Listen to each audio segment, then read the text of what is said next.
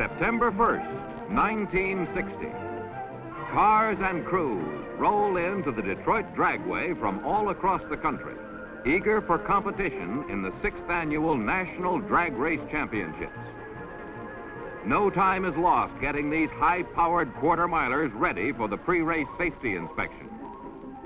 Protective road coverings are removed, and crews make a quick check for travel damage.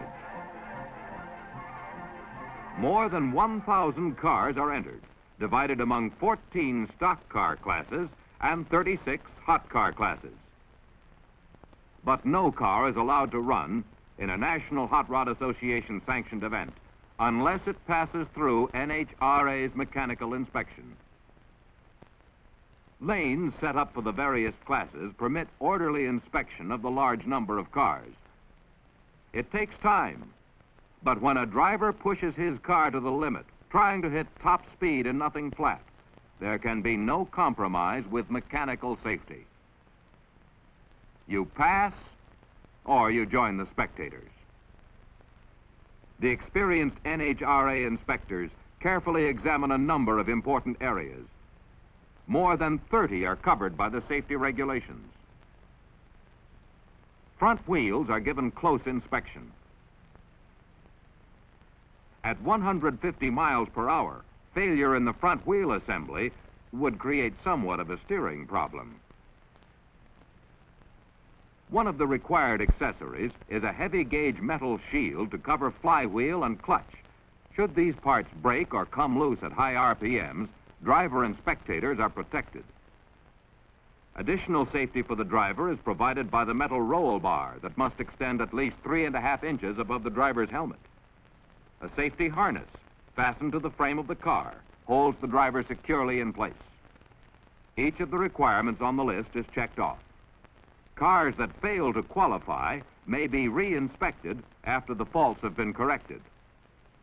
A well-equipped metal shop is on hand to help make required changes or repairs. Roll bars are altered. Flywheel shields are fabricated and installed on the spot.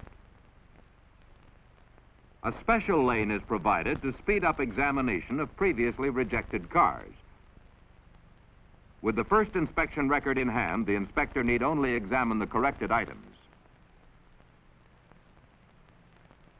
After a car has been given the mechanical okay, it is pushed to the weigh-in area. Cars are pushed because many are not equipped with starters or cooling systems. And then, why wear out the engine when you have a strong crew? First, the empty weight of the car is recorded. Assault 1 weighs in at 1,498 pounds. Next, the car and driver are weighed together. Finally, the weight ratio between front and rear wheels is determined. Safe handling of the car requires correct weight distribution.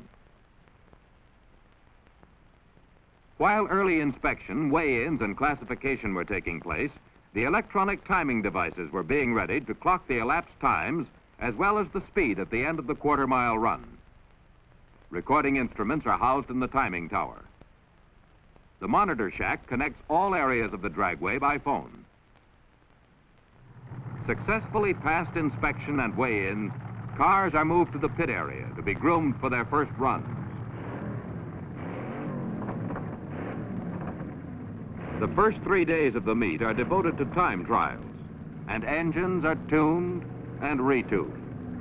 Finally, the only answer is out on the strip.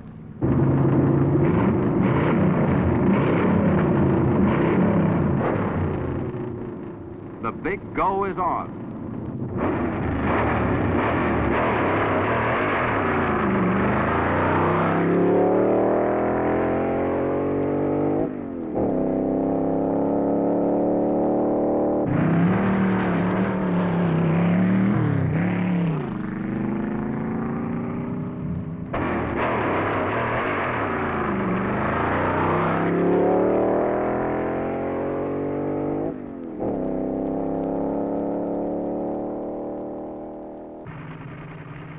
At the starting line, the Deseronto Drag Strip Indians, a car club from Ontario, Canada, direct the cars up to the mark.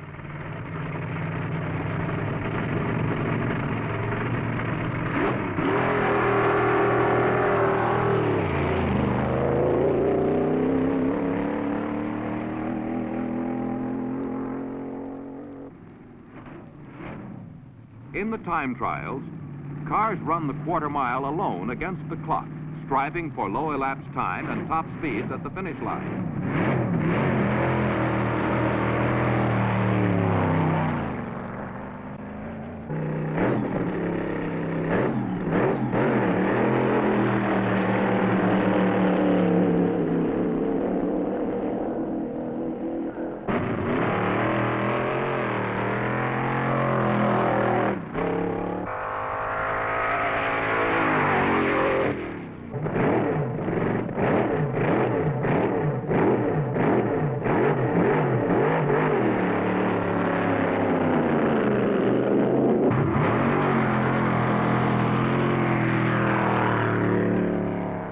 Times are measured to the hundredths of a second with the accurate Krondeck system. At the starting line, a car's front wheels are stopped just short of the electric eye.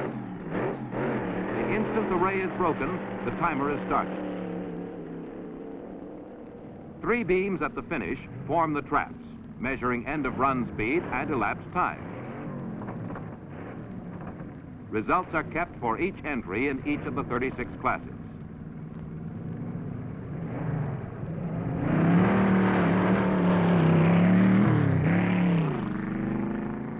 When each run is completed, the monitor phones the car number, ET, and speed to a group stationed near the end of the track on the return road.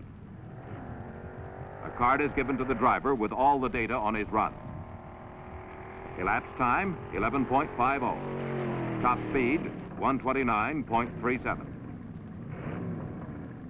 To hot rodders, there is always room for improvement. So before the next trip, it's back to the pits for rework. Quite often, transmissions are torn apart and gears changed, or engines are completely overhauled or even replaced. Pit crews appreciated the on-the-spot distribution of spark plugs.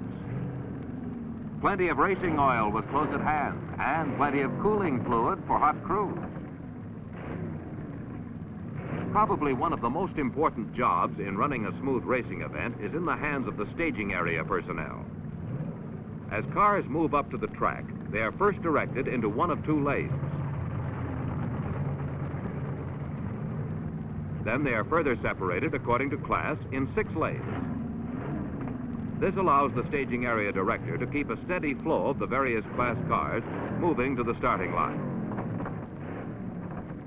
Once the driver reaches the head of his lane, he waits to be called to the starting line.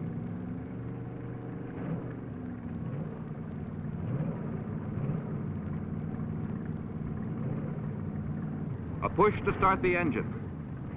And he's ready for the race against time.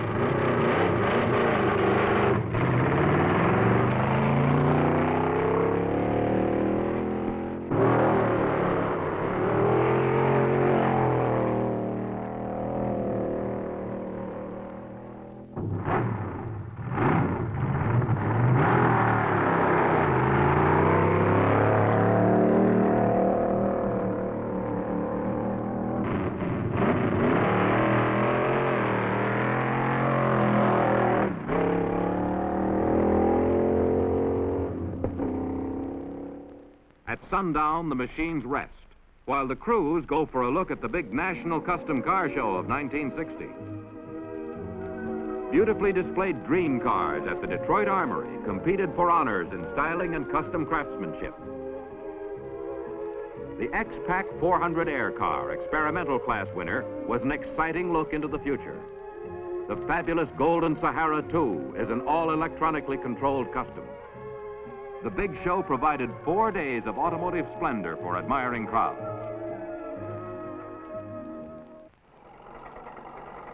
Sunday morning, start of class elimination runs.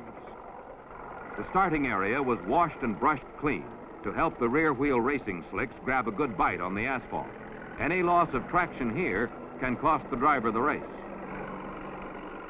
The crowds came. They packed lunches, radios, ice boxes, children, everything for an exciting day at the drag races. All the staging lanes were quickly crowded with cars and crews.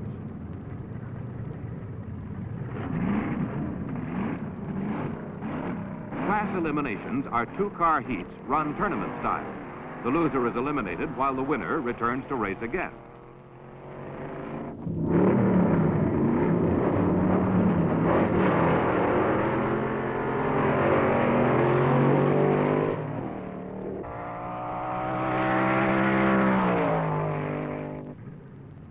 On either side of the finish line, a bank of lights flashes on automatically, indicating the winning lane to the entire crowd of spectators.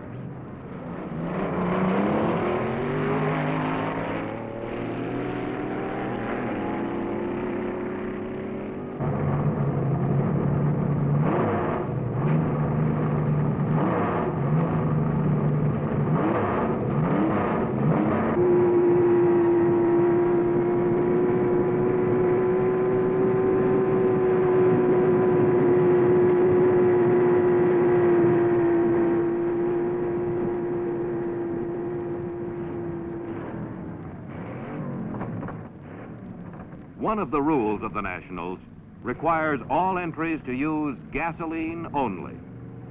To enforce this rule, a fuel check was set up along the road back to the pit area. Samples were taken from the tanks and examined chemically for any evidence of special racing fuel mixtures, such as alcohol or nitro combinations.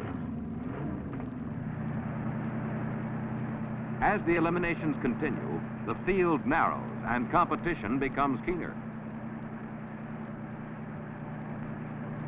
The cars that remain are carefully gone over and retuned to a high pitch of performance.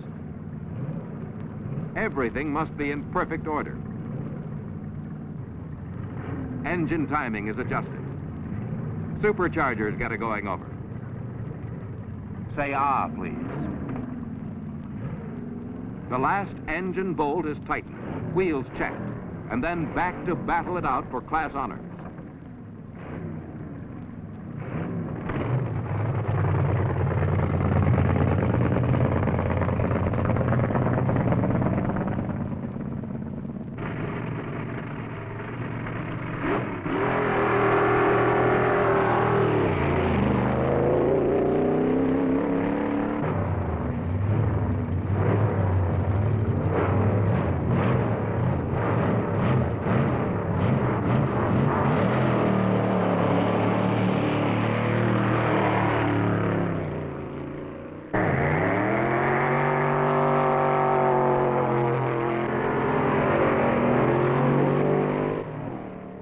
The race is fast, and the result conclusive.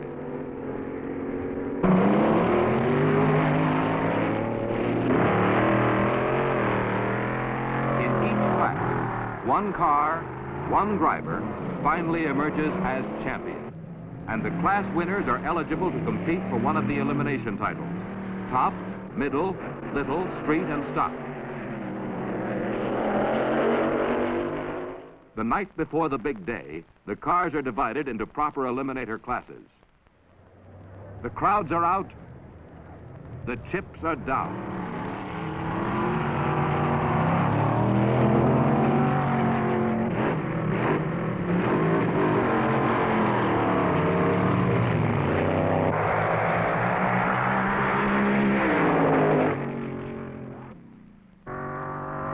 Again, the elimination. 2 up, 1 down.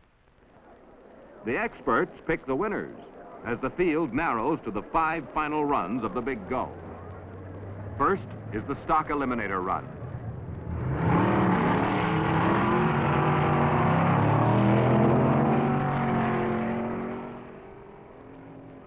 The next heat is for the street eliminator title.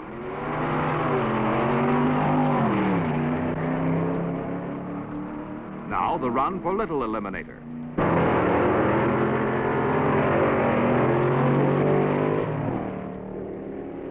Next, middle eliminator.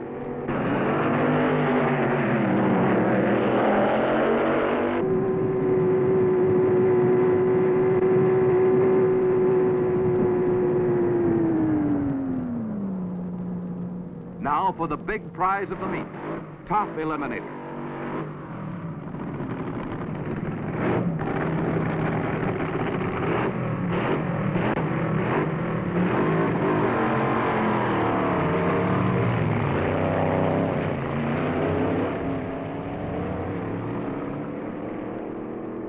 the light, it's the Albertson Olds from California.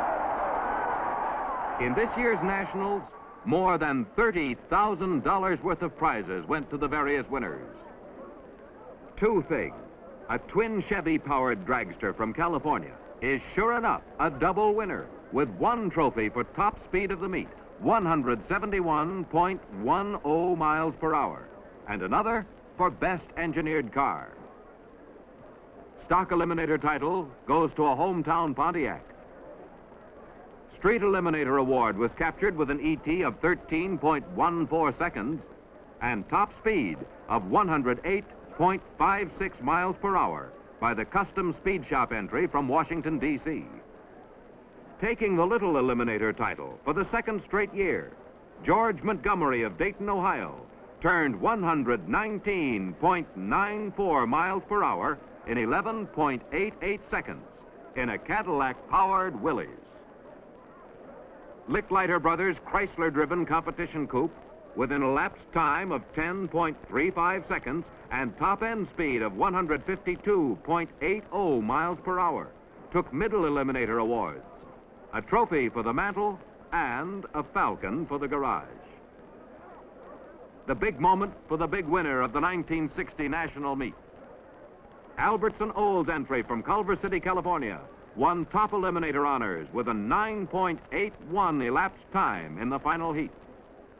The grand prize is worth racing for, and so, judging by the expression, is the title of Mr. Eliminator, top driver of 1960's Big Go.